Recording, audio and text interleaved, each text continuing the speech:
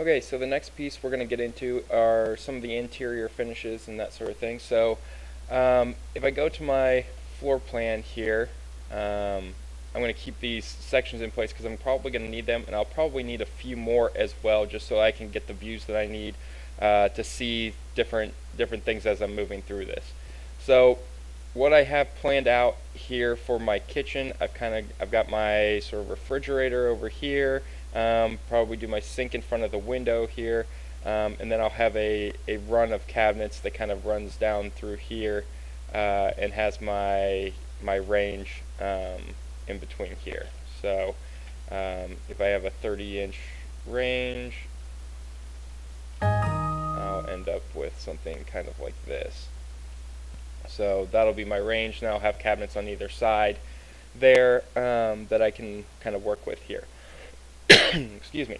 Okay, so Revit does have some casework in here. So if I go into load family and go to casework, I can see base cabinets and see what all they have.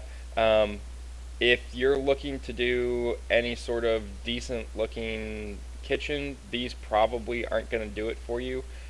These are incredibly stock looking casework. They don't have great details to them or anything like that, and if you want to do anything other than just a flat door, you're probably going to have to make it yourself. So what we're going to do is we're going to go through the process of building our own custom cabinetry here, and how we go about making those sorts of details to make this sort of thing kind of stand out and pop. So one thing that I know I'm going to need, I'm going to be doing extrusions and sweeps, much like I did on the outside for some of those details.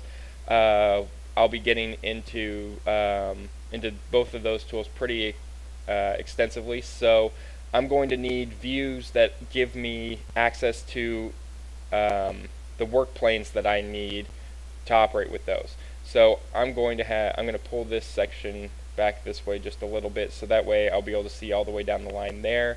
I have this section here which I'll pull forward a little bit, so I'll have access to that one, and I'll do another one here so I have access to look at the face of these cabinets along here. So that should give me most of the views that I'll need for this. So if I go in, and I'll do the sink wall first, and then we'll get over to that side. So the first thing, I'm going to want to bring in my sink first, that way I have something to kind of work off of. So I'm going to load in plumbing, architectural fixtures, sinks, and I'm just going to do a single basin sink here. I'm going to open this up, and it brings in a 30 by 21 sink, which should be just fine. And I'm going to align the center of this so that it's centered on my window, and then I'm going to just rotate this around here and move this into place. Okay, so I have my sink here, and I want to make sure that off of this, let's give myself at least 1 3/4 inches there. Okay, now I probably don't want this generic faucet here, so if I edit the family of this, you can see this is pretty bland. I have some better faucets than that, and if I want this to be an undermount sink, this probably isn't going to work because this is sitting right on top of this this edge here. So I'm going to just delete these and then load this back into my project, and I'll overwrite the existing. And it keeps the line work there because in this family, once I delete it, if I go to my reference level, this is all just line work that's in here to basically give you the look of the faucet in a simplified form in your plan view. That way you don't have a bunch of detail and stuff to it that you don't want. So it's going to keep this, but for right now I'm not too worried about that sort of stuff. If you really want to get rid of it, you can come in and just grab all of this line work, delete that, and then Actually, I probably don't want to delete the drain portion, so I will go ahead and just delete those pieces and load into project, and you'll see that stuff goes away. Now we've got an issue of this little gap here. You could go in and change the line work there and combine those two, but it's not going to be a big deal. Once I put another faucet in here, that'll cover that little spot. Okay, so now I have my sink in here. So if I go to this view, I can click on it and hit go to view. Now I can see what I'm looking at here. I've got my windows there, and here's my sink. I want to make sure that I get this positioned at the right level, so I'm actually going to grab the very top of this basin here and move it down to my floor level, and then the bottom of my countertop is going to be at 2 foot 10.5. So that moves that up into place, and then my countertop will sit right on top of that, so it'll be like an undermount sink. Now, I have my floor level, I've got my ceiling level, so I have some reference planes to go off of here. You can see I'm cutting through my walls there, so if I change this to fine, it'll poche all of that stuff for me, so I can kind of see a little bit better what's going on there. I'm going to actually right click and hide that category in view, so I can get rid of some of the kind of excess that I'm not going to need. And then I'm going to bring this down and this up. That way I'm focused just on what I need to see here. Okay, so getting into the cabinetry portion of this, I'm going to go to Architecture, Component, Model in Place, and this is going to be Casework. So I'll hit OK, and I'm going to name this Kitchen Cabinetry. And this is all going, I'm going to model this all as one big kind of model in place family. If you don't want that to be the case, you can model each individual one, hit the check mark, and then copy it across. But I find that it works a little better for me if I model it all together, because if a detail or something changes, I don't want to have to back out each time and go through and adjust every single one. You may find it beneficial to make parametric families of different types of cabinets. If you use the same type of cabinet over and over again, that might be useful. It's not so useful to me. Where I work, we do a lot of custom cabinetry of all different styles. So it would just be incredibly cumbersome to try and make cabinetry families that include one drawer, two doors, one drawer, one door, you know, 3 drawers, 2 drawers, and a door, you know, and then all of those variations of those with different door styles, drawer styles, and everything from raised panel to flat panel to recessed panel to cope and stick to all of that sort of stuff. It just gets to be a massive folder of different cabinetry and that sort of stuff. And once you've done this a few times, you'll get pretty quick at it. And now I can typically model a single cabinet faster than I would probably be able to go into my library that include all of those families and figure out which one is the one that I needed. So, and then obviously adjust it and everything to the size that I need. So what I'm going to do is I'm going to come in, hit extrusion, and pick a plane, and I'm going to grab the face of this wall. So if I come up here to the edge here and hit tab, I can grab the face of that wall, and my countertop is going to be at 3 foot tall, but like I said before, the bottom of the cabinet's at 2 foot 10.5, and then I'll have 1.5 inches for my granite to sit on top of that. So I want to kind of lay this out and figure out exactly where everything is going to end up falling. So I'm going to take this and mirror that across. So this is going to basically be my run of cabinets here. And I'll have my toe kick sit 4 inches off of the floor here, so the face of my cabinets will be there, and then my toe kick will recess back 3 inches from there. So my sink basin is going to be my first kind of thing that I want to kind of deal with. So I have a 30-inch sink, so I'm going to need a sink basin that's a little bit larger than that because the sides of my cabinet are going to return back. So if I give myself, say, an inch on either side, that'll be my sink basin there. I'll probably do like a drawer and 2 doors down below that. And then it looks like I've got about 42 inches on either side here to work with. So what I'm going to do is I'm going to include a dishwasher on one side. So dishwasher will be 2 feet. And then I'm going to mirror that across. And I'm going to do a big trash can rollout on this side. Depending on whether the person's left-handed or right-handed, those might switch.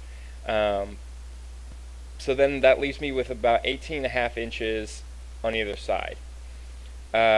So what I'm going to do, because this is, we'll say I'm designing this for me. I'm right-handed, so my dishwasher will go on the right-hand side here, and then my trash can rollout will go on this side.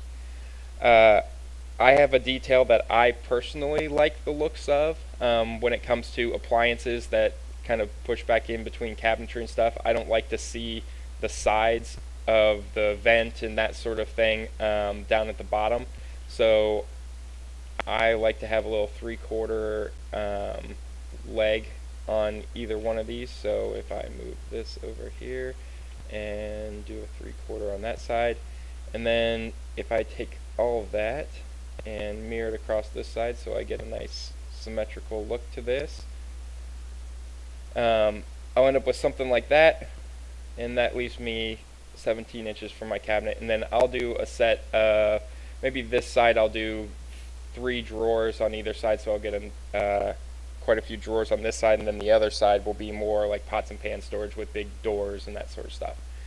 So now getting into this, now that I have this kind of figured out how I want to lay this out, I need to kind of draw in my my style and my rail and that sort of stuff.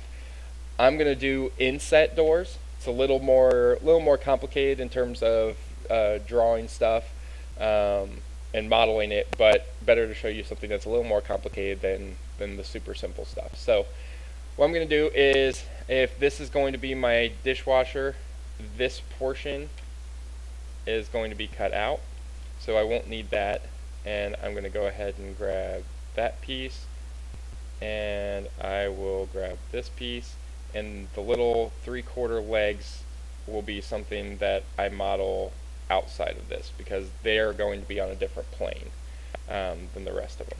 And so I'm going to trim this up here so I get basically the face frames of all of these figured out in one sketch. Okay, so now I have the basic shapes that I've got here. So I'm going to take my rectangle tool, and I personally usually go with about 1 3/4 inches for my stiles. So I'm going to sketch that in, and then I'm going to end up with 3 drawers on this side. So I'll draw basically the openings for the 3 drawers there. This is my trash can rollout. It'll be one big door, and then this is going to be a drawer front. It'll be a fake drawer front because of the sink, and then my my 2 doors down below, and then this over here is going to be the exact same as this. So I'm just going to grab this whole thing and mirror this across. So now that I have those, I can start setting some dimensions and that sort of thing. So I'm going to grab this and make sure that this is all lined up with everything there. And I'm going to grab all of these and activate dimensions. And I want this to be, let's say, I'm probably not going to do, since this is going to be kind of a rustic interior, I'm not going to go crazy and do like a cabinet bead detail or anything like that. It'll just be like a recessed drawer front. And I'll show you a couple different door styles throughout this, so that way you can kind of see how different door styles and things like that you can make. So I'm going to say this is a 5.5-inch opening there, and then I'll need to grab these, and I'm going to do two equidistant drawers on the bottom. So there will be 9-inch openings for those. So I've got all of this kind of laid out the way I want, and I've got my openings for my doors, my drawers, all of that sort of stuff figured out. Now coming over here, if we expand this a little bit and pull this back just a little bit so we can see a little bit more. I've got my material, I've got all of my extrusion start and end just like before, but my work plane is the actual wall. So these cabinets are going to be 2 feet deep, and then the face frames are 3/4 of an inch thick. So I'll end up with something like that. So the back of the face frame will be 1'11" off the wall. The front will be 2 feet, so that'll give me my 2-foot depth for the cabinets there. I'm going to change the material, and I'm going to just apply a kitchen cabinets material, and we'll figure out what the color and all of that's going to be later. So now that I have this this figured out, I've got my material applied, I've got my dimensions applied, I've got all of my dimensions in my sketch figured out. I can hit my green check mark, and it makes my extrusion there for it. So if I go to my interior view, you can see I've got some face frames and stuff kind of showing up there. Now, getting into the doors and the drawer fronts, I'm going to create another extrusion. I'm going to pick a plane, and this time I'm just going to select the face frames that I just made so I can work off of that. And I'm going to take my rectangle tool, and I like to see a little bit of a line there, a tiny bit of shadow, just because your drawers are never going to fit, perfectly tight, otherwise they'll end up rubbing. So I'm going to give a 1/16 of an inch space here around the edges. So I'm going to go through and say this is the exterior of my drawers and my doors. And now, since this is a double door, I'm going to go to the center point here, and if I grab the center point again, I'll end up with a little 1/8" reveal in the middle, but that ends up looking just fine. And I'll do the same over here. So now that I've got all of these drawer fronts and door fronts figured out, I want to know what are my style and rail on my drawer fronts going to be. So I'm going to use these two doors here as an example of a couple different door styles, and then use this as another example. So I think I'm probably going to go with something real simple, with like just a recessed flat panel on this in terms of the overall look. So if I go -2 inches here on my style and rail, that should be pretty good as far as proportions there. And I'll go around to these ones. So I'm going to do the doors or the drawers basically the way that I want them to look, and I'll use those other ones as examples of other styles to show you guys that. Okay, so this is getting a little, this is only 1 3/8. That's getting a little tight as far as getting like a handle or a knob or something like that in there. So instead of 2 inches, I'm going to say those are 1.5 inches, and I'll do the same for the bottom ones. I'll just grab that and move that down 1/2 inch. So that gives me a little more room to get a handle or a knob in there. Okay, so for one of these I'll show like a cope and stick kind of option. So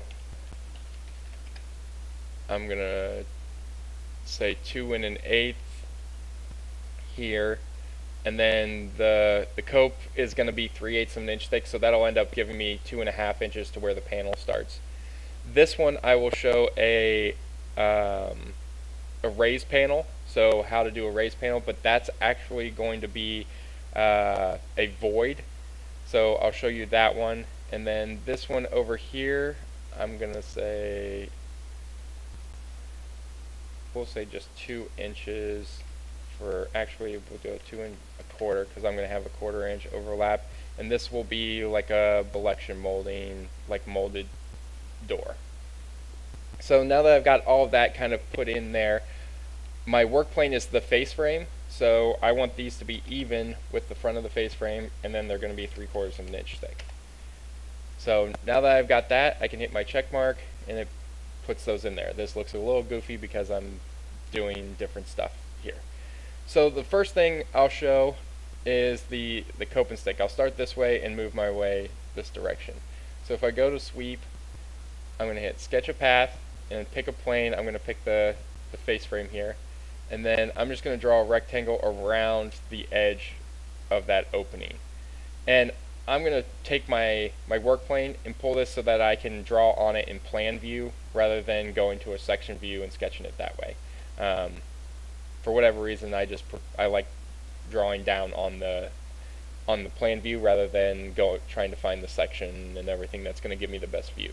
So I'll hit my check mark, I hit edit profile, go to level 1. Now that I can see this, I can change this to wireframe, and now I can see where the edge of my, the very edge of the door is. So this is going to go back 3/8 of an inch, and it's going to be 3/8 of an inch over. This will come up a 1/16, and this is actually going to sit a 1/16 of an inch back inside there, and end up with something that looks a little like this detail. So the edge will give this little solid detail here, and I want to make sure that my material is set to kitchen cabinets. And I'll hit my check mark, and now that I've created this little profile, it'll sweep that around for me.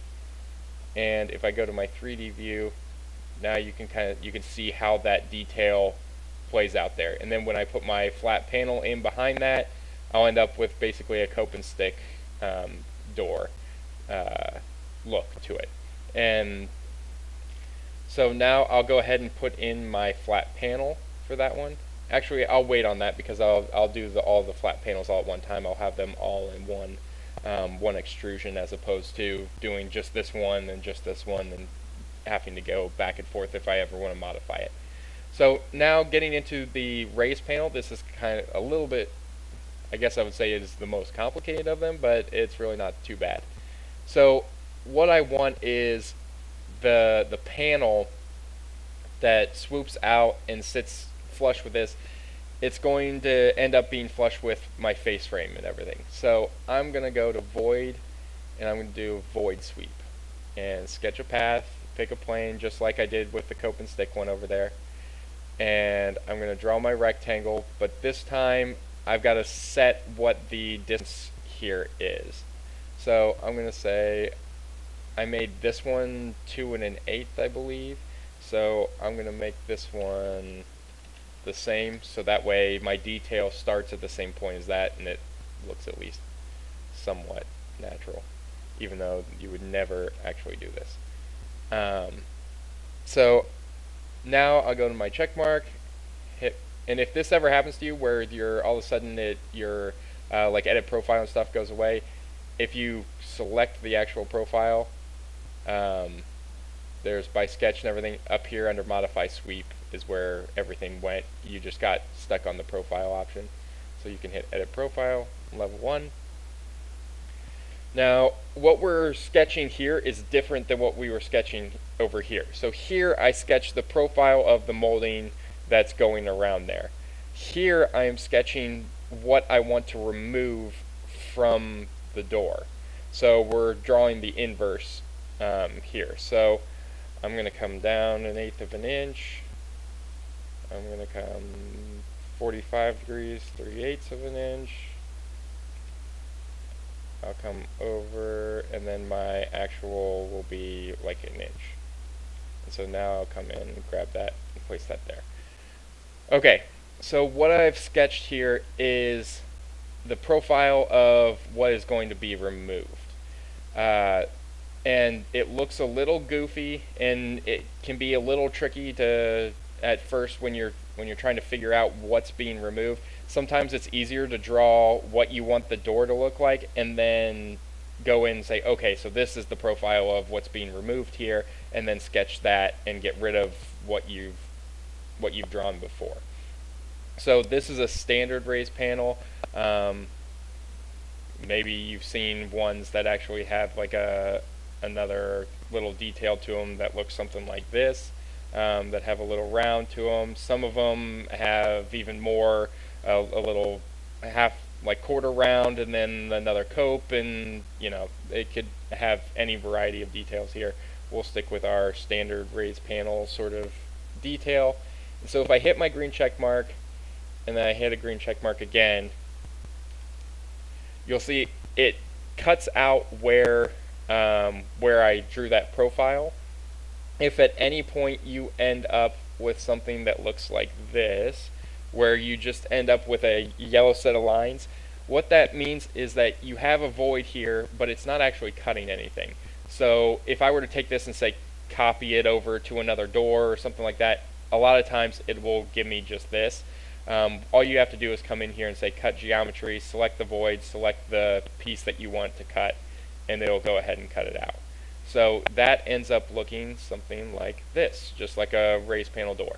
So we've got our cope and stick, we've got our raised panel, and now I'll do like a molded panel over here. So if I do a sweep, sketch a path, pick a plane, go in here and draw my rectangle around here, and then I go hit my check mark, hit edit profile, go to my level 1.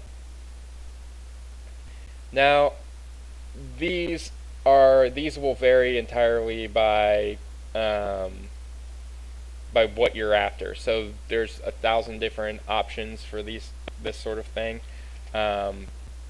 and depending on what company you might be buying your cabinets from, whether you're making them or just buying a molding to apply to it, it can vary wildly. So what this profile ends up being could be anything. It's entirely up to you to figure out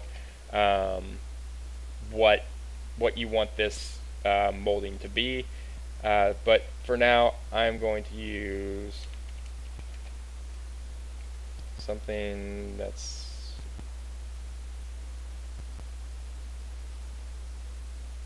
something like this. We'll go like a beaded Belection mold type profile here. So if I hit my check mark, it'll take that profile and sweep it around, and this ends up giving you a sort of molded door that looks like that. So now I've got these kind of all in place. If I just want to have a flat panel, which is what I'll do with these, I'm going to go in and hit create extrusion, pick a plane, I'll pick my doors, and I can just start drawing in all of those flat panels that go around here.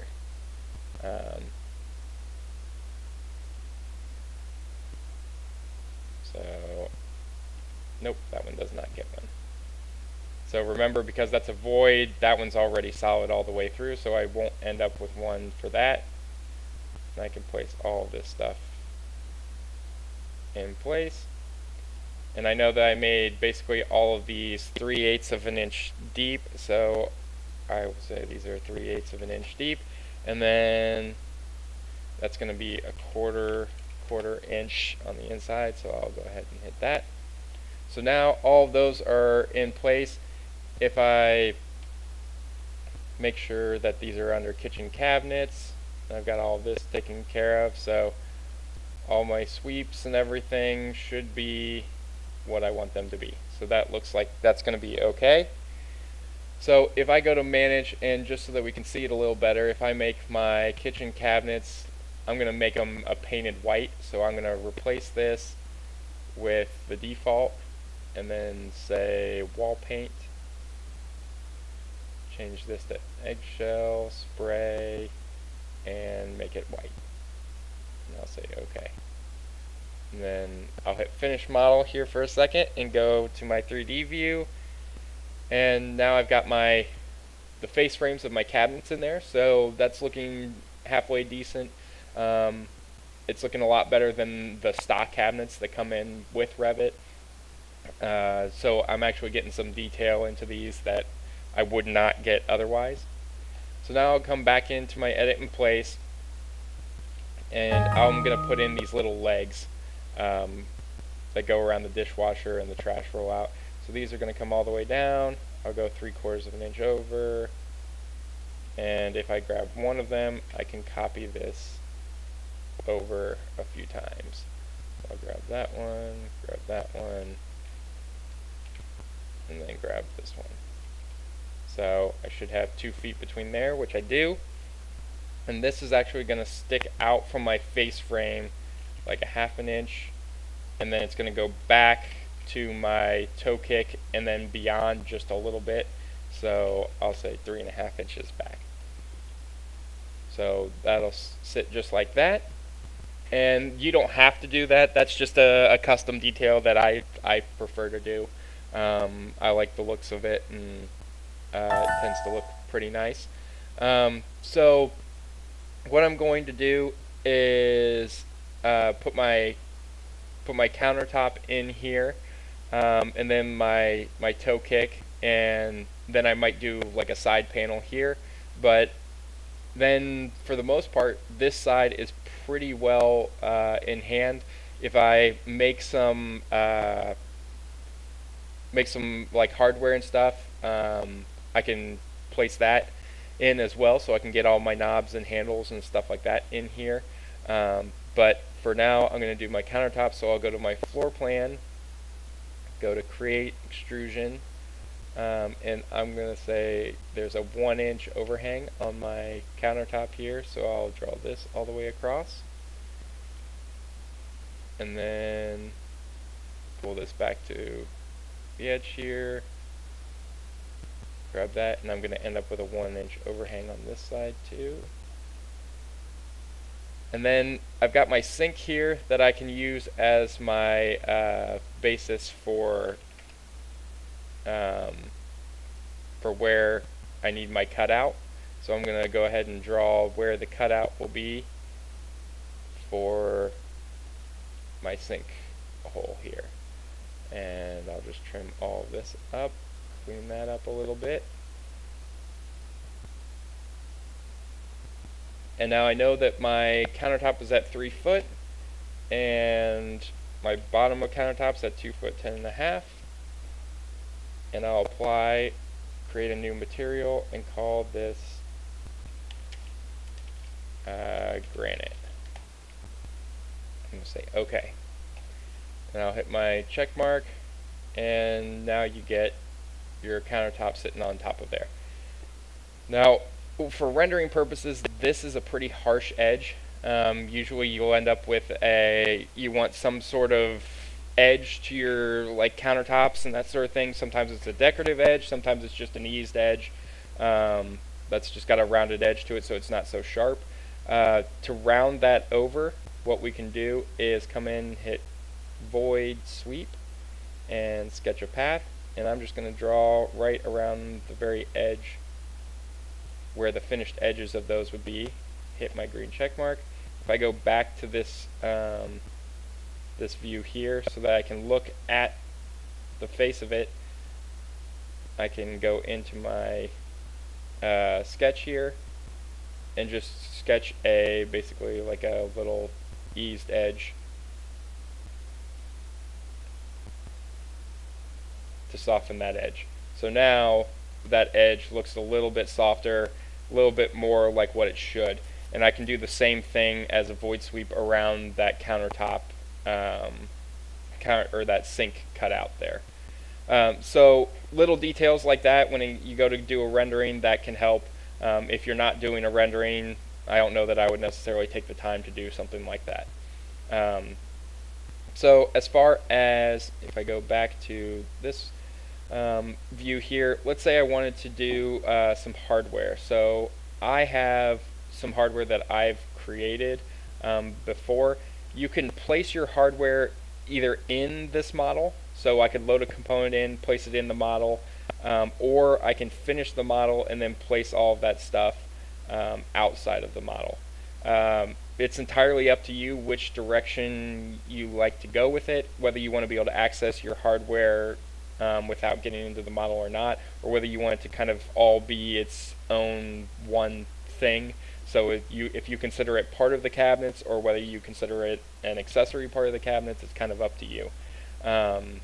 So I'm going to go ahead and hit Finish Model, Component, and I'm going to load Family, and I'm going to come in and find, so I have a whole bunch of families that I have in different kind of folders here. I have hardware and fixtures, hardware, and I've got a couple just basic stuff that that I use over and over again.